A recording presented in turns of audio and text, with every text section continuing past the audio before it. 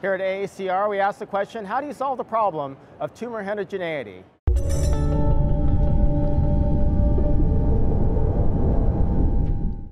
So what can you tell me about your poster? My poster is a demonstration that by looking at small regions of a tumor, we can identify new alleles which might be involved in understanding the biology of that tumor better. For example, if you take a whole tissue scrape and identify mutations that are in that tissue scrape, you often find that there are mutations present, but some of the rare mutations might be swamped out because you have so much of the wild type allele or unrelated alleles that are present in there.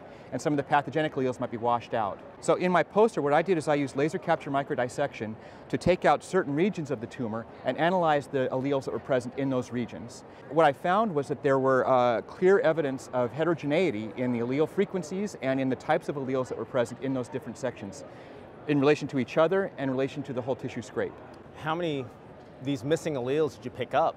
So it kind of depended on the region, but we saw anywhere from 3 to 6 new alleles that were not detectable either in the whole tissue scrape or in other regions. And in the aggregate, how many? In the aggregate, we got 72 total, 72 new ones total. So what we're really learning is that a tumor is cell biology evolving. Okay, so we can apply principles of evolution to acquisition of new mutations, how those new mutations then evolve within the tumor.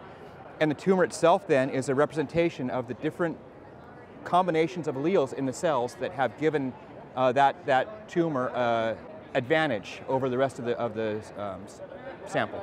And the heterogeneity, this theme, has been a real major one here at this meeting. That's correct. You know, there was a learning session yesterday I attended that really were understanding, how heterogeneity in tumors are affecting the behavior of that tumor in biology. It's going to be a real key to understanding, how we can cope with research in cancer biology. Well, thank you. If you're interested in accessing the poster, it's available online. And stay tuned here on Behind the Bench for all the latest.